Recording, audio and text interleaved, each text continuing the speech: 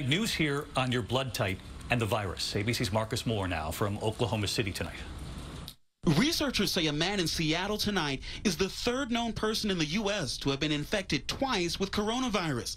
The nursing home resident in his 60s spent 40 days in the hospital this spring before testing negative multiple times, only to get sick with COVID again 5 months later. Researchers saying reinfections like this are considered rare. It comes amidst a fall surge, doctors sounding the alarm. At Integris Health in Oklahoma City, they've run out of ICU beds. New research suggesting blood type could be associated with COVID risk. Type O blood may make a person less likely to be infected and less likely to develop severe illness, although experts say more research is needed if blood type does make a difference and why. All of it, though, very fascinating. Marcus with us tonight. This is not the first time we've seen a link between blood type and COVID-19 risk, and doctors do warn that type O certainly doesn't mean you can't get infected. They don't want you to have a false sense of security here.